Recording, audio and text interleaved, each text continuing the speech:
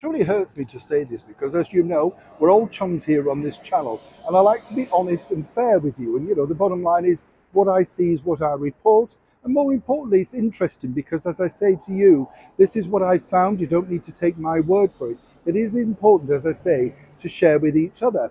Now, look at these particular scenes here. This is what happened on Saturday in the very heart of London. This is, of course, not just one, but about 4 or 5 protests blocking all the main roads, all the main streets, and terrifying quite a lot of people over here in the United Kingdom. It wasn't just in London, it happened in Manchester, up in Scotland, Birmingham too. Now, as you know, we're a free and liberal country over here in the United Kingdom. No two ways about it. Whatever people say, it does all make me laugh when you have these people, particularly the gay movement, trying to talk about certain areas, and you think, really? You think it's going to be safe if you go over there? Not quite sure about that. But what is interesting is this. You'll see this particular picture here. This is the BBC that was defaced rather disgracefully, I felt, on Saturday morning. But to the side of that is the very famous Langham Hotel.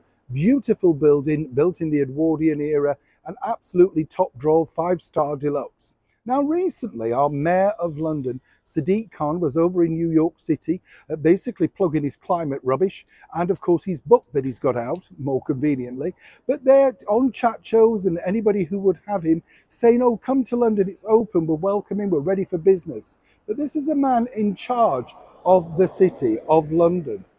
Look at those pictures. Now, I had a meeting over in that particular area on Saturday, couldn't get to it, and of course had to contact the person I was meeting who was at the hotel. They were absolutely terrified because they couldn't go outside, and obviously people couldn't get in. This was the view from their window. So imagine this, you come to London, you've treated yourself, and you've spent a lot of money, say, staying in a 5-star deluxe hotel. You look out the window and there's that.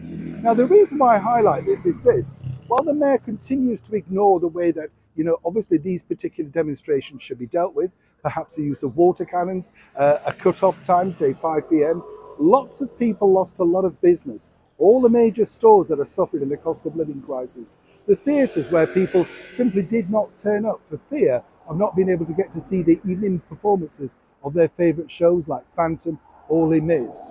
And the reason why I say do be careful is, if you come into London, there's more and more of this developing, but seemingly there's more and more of the lack of, shall we say, responsibility from the Mayor of London, Sadiq Khan, to try and water this down. Obviously, he likes it, it makes him feel important.